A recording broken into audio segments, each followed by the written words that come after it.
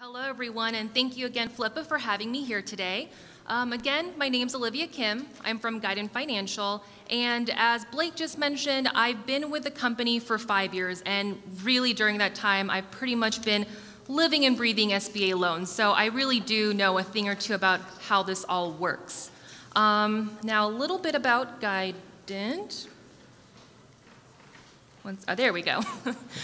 We offer a various amount of products and services for our clients that are looking to buy a business for the first time, already own a business, and are even on the path to selling one. So some of those services include putting together certified appraisals and helping clients find funding solutions through unsecured financing, portfolio loans, and even a unique one called 401k financing. But all of those are heavyweight topics on its own, so today I'm going to be focusing on SBA loans. Although the majority of my clients are really buyers, getting an SBA loan to buy a business is a two-way street between the buyer and seller. Not only does the buyer have to look good and be qualified, so does the business, and that naturally involves the sellers. So my talk path today, again, it's aimed a bit more towards the seller side of things to help everyone get a better understanding of what to expect if you have a buyer going this route and what you can also do to best, prep it moving forward. When talking to people going through this route, whether it be buyers or sellers, honestly, a lot of them will probably tell you that the SBA is a beast of its own. And I'd be lying if I said that wasn't true. As qualified as a borrower and even a business might be, it's still going to feel like there are quite a bit of hoops to jump through. So to get everyone a bit more familiar with SBA loans, I first want to introduce what it actually is. So SBA loans are small business loans that is guaranteed by the Small Business Administration. Try saying that 5 times fast. So with this being a government-backed loan product, there are certain commandments that all lenders have to follow. And we all know that, anything government-related, they love their rules and regulations. I will say, with SBA loans, the majority of businesses funded with this product, they are brick and mortar, but the requirements for online businesses do not differ. Everything's going to be viewed, evaluated, and even scrutinized all in the same way. So let's get on to the rules. For businesses purchased with SBA loan funds, all businesses must be US-based. The loan range for SBA loans start as low as $25,000, and they're capped at $5 million. And the business cannot be passive. So what this pretty much means is, for example, a passive business is like you own an apartment complex or a salon suite. The reason that's viewed as passive is because as an owner of that business, the majority of your revenue is pretty much collecting rent from your tenants or maybe your hairstylist in the suite. There's normally not much more you do to generate more active income. Therefore, it's classified under passive, and that's just not SBA qualified. Oops, there we go. Now moving on to more of the borrower side of things. As a borrower/buyer, you are required to bring in a minimum of 10% equity injection. So that pretty much means the best way to think of equity injection is like a down payment. All buyers need to bring in some sort of cash of their own into this deal. Borrowers must be a US citizen or at least have a green card. And probably one of the most important ones is borrowers cannot have caused a loss to the government. So, for example, this means, let's say there's a borrower that on their record shows that they have a charge-off on a government student loan, or a charge-off on a VA mortgage, or maybe they owe late taxes. All this will result in an automatic decline. Again, to emphasize, this is a government-backed loan product. So if lenders see that the borrower already has a history of causing loss to the government, I think it's a no-brainer. It's just a no-go from there. All right, so with all this being said, again, this is just a few rules on an extensive list of, what the SBA requires from borrowers and sellers. To make matters more interesting and complex, those rules and regulations don't necessarily stop there with what the SBA says. There are some rules that lenders must follow verbatim, but there are some that are also going to be open to interpretation. And I guarantee you, every SBA lender out there will take those rules and make adjustments to that to have it meet their own bank's expectations and preferences. So the best example would be the one about equity injection, where it says 10% minimum. Now, I've had many buyers and even sellers say, Olivia, SBA says we only need to put in 10%. Why does this bank need more? Well, let's go back to the wording. Again, SBA says borrowers just need to bring in 10% minimum. That means the lender can't accept anything less, but we all know banks. They'll definitely accept more than the 10%. So from my personal experience, when it comes to business acquisitions, lenders usually say they want to see a 20% cash infusion from the borrower. This means whatever the sale price of your business is, the borrower needs to have 20% of that in cash at least to put into the deal. And this shows lenders that they are committed and that there's some skin in the game. Now, there are some cases where lenders can accept less than 20% and maybe even go down to that 10, but it honestly happens very rarely. In my experience, lenders who do allow less than 20%, it's usually for borrowers that have very, very strong personal financial record and there's a strong business to match with it. This combination shows the lenders that the business, or I would say this overall transaction, has minimal risk. Therefore, the lender is more open to being flexible. All right, so now that we got through that dry technical stuff, let's move on to something most of the audience might be curious about. So for SBA loans, the focus is usually going to be on the buyers, but what do sellers really get out of it? So first, let's move on to the benefits. Borrowers that go through this SBA process, they do kind of have to go through rigorous steps to even be qualified for this loan. So on one hand, the seller knows that if the borrower is qualified, they're not wasting their time with unqualified buyers. And going through the SBA process is really not an easy ordeal. So the buyer is also showing that they're very committed to getting this done. The initial application process doesn't really require a lot of upfront work from the seller. Now, this doesn't mean that the seller is free and clear of providing any information to get things moving along, but it pretty much just means that although you have some information to provide, it's not to the same magnitude as the buyer. Any fees associated with SBA loans, that's really going to be on the buyer to take care of. And then lastly, and probably one of the most important ones, if the buyer does get qualified and approved for the loan, the seller gets a nice paycheck up front. You get the wholesale price up front, so that's always a benefit there. Now, as I stated earlier, the SBA process, again, it's a two-way street between the buyer and seller. So although the buyer goes through does a lot more legwork with the bank up front, the business still has to look good to qualify and for the lender to go all in. So a question we usually get asked all around is, how can I qualify my business for an SBA loan? So first, to pre-qualify your business, I always say that there's great value in getting an SBA pre-qualification letter.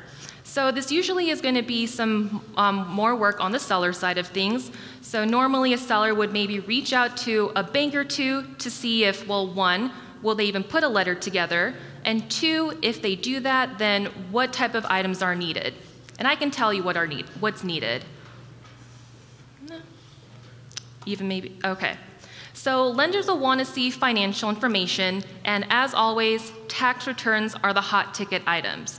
If for any reason tax returns aren't available, lenders might be willing to accept very detailed profit and loss statements, balance sheets, or really any other financial documentation you can provide. Now, it's also important to note that getting a pre-qualification letter for your business doesn't automatically mean that once you have a buyer, things are approved and done. It just doesn't work that way. But what it does mean is that once you have a great buyer in hand and a pre-qualification letter, it does increase the chances of selling your business, and it also can help speed up the process along as well. Now, if you want to go the extra mile, it doesn't hurt to get a certified appraisal for your business. So for the certified appraisal, this is a very useful tool for sellers because it helps you get a better understanding of what your business is worth, and you can set your sale price from there. It also gives you solid information as to how you got to that number if asked by potential buyers and also lenders. I will say for the SBA process itself, any SBA lender out there will order an appraisal of their own from a vendor or appraiser that they've worked with in the past. And that's purely an SBA requirement for the bank. And this is, again, if the seller has gotten a report of their own or not. With that being said, if the seller already has an appraisal of their own, the lender will still review and take it into consideration. And again, that itself can help the process go along a bit quicker because now the bank can see that the sale price that the seller has placed is on par with what the valuation is showing. A couple other common questions I want to go over that's asked. So one, what is a typical deal structure? Well, for business acquisitions, again, as previously mentioned, average equity injection requirement from a borrower, we're looking at 20%. $5 million loan, that's where the cap is. SBA loan is about a 10-year term loan. Interest rate, we're looking at prime plus 2.75, so that's really more for the buyers. And it's really hard to say what the standard deal structure is. There's really no cookie cutter mold because the type of business you're selling, the buyer, the seller, all those factors can make different outcomes. So there will be variances to every structure that's out there, but this is a very standard starting point. Next, what are other important criteria to get a loan approved? The list I'm about to go over isn't really the full list, but it's the most common ones that pop up and something that all lenders are going to view. So first, access to financial information on the business. As you'll notice, I bolded the tax returns line because tax returns are key. I cannot emphasize this enough. Having this in place is always going to be beneficial. It brings credibility to you as a seller, and it's something that lenders can easily look off of. Again, I also want to emphasize how important this is because it's a government loan requirement. I cannot believe how many clients and sellers still try to argue with me to get themselves out of providing financial information. For lenders, whether it's SBA or not, no one's going to go in blind to approve a loan for $1 million without seeing how the business itself is doing. The business must have adequate cash flow year over year and show no signs of significant loss. That's pretty much a given. For the buyers, satisfactory credit scores and histories. And next. All right, well, I'll just move forward. Next, which might be, again, one of the most important ones, but not ones that people think of, no recent bankruptcies, misdemeanors, or felonies on the buyer side. And notice I said no recent record.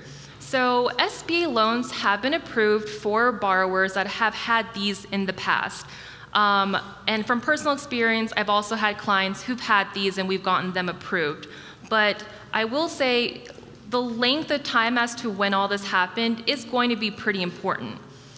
There's really no magical number per se, but from a lot of feedback I've gotten from banks, I would say typically if you have something like this in your past record, if it happened maybe 7 or more years ago and your history shows that you bounced back from that, the lenders are still willing to work with you. It still does create some obstacles, but the path is still open. Now, as far as the felonies go, not only is length of time important, but the type of felony is also going to be crucial. So I would say for me, the most common type of felony I encounter from my clients is they have a DUI several years ago, They were young, made a mistake, but they showed proof that they did their time, did their fines, and have had a clean record since. I've also had clients that had a DUI within the past 1 to 3 years, and they've been automatically declined. So again, length of time is key. Now to move forward to an example to a type of felony that doesn't sit well with any lender out there, I just want to share a quick story. So about a year ago, I was introduced to a client where he and his girlfriend were wanting to buy an existing business. I will say from our initial conversation, I could tell he was already hiding something, and then finally came the question of, have you ever been charged with misdemeanor or felony? He very casually said he had a run-in with the law a few years ago, but that it was not a big deal and now everything has been taken care of. Admittedly, that raised red flags, but I chose to continue with the conversation. So after collecting more information, I reached out to a couple of our lender contacts to see if there was really any viability in this deal. I got the fastest turnaround time from my lenders, and they simply told me, one, business is underperforming anyway, so it just wasn't a fit. But every lender also highly recommended I Google this client's name. Never got that response before, so of course I did. And sure enough, guess what I found? Multiple articles and news video clips of this client being a ringleader of a Ponzi scheme that robbed many retirees of millions of dollars. So needless to say, that deal died right there and then. How this got through to the point where this person talked to me, I do not know, but luckily it was able to stop right there. And telling this client as to why Guidant and lenders could no longer assist was interesting and entertaining as well. As I was going over my talk path with this client, he at one point told me that, you can't believe everything you read on the internet.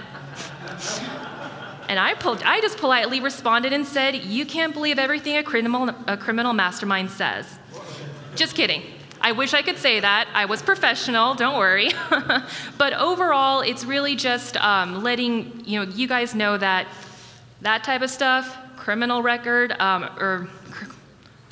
let me rephrase, financial crimes, no-go. So with all that being said, I wish I could go into more. That really is the whole process, the SBA rules in a nutshell. All in all, SBA loans, they're a very, very powerful tool for buyers and sellers. One, it helps the buyers achieve their dreams of business ownership, but also for sellers, it helps them move forward into the next phase of their life after business ownership, whatever it might be. So, I hope this quick SBA spiel serves you well moving forward. I'm here for more questions down the road, and I'll get there. And if if anyone does have more questions or curiosities we don't get to, feel free to connect with us. I'm there to answer any more questions, maybe share more fun stories. You have no idea what type of interesting stuff we run into, and we'll hope to get you connected with the right person at Guidant. Thank you.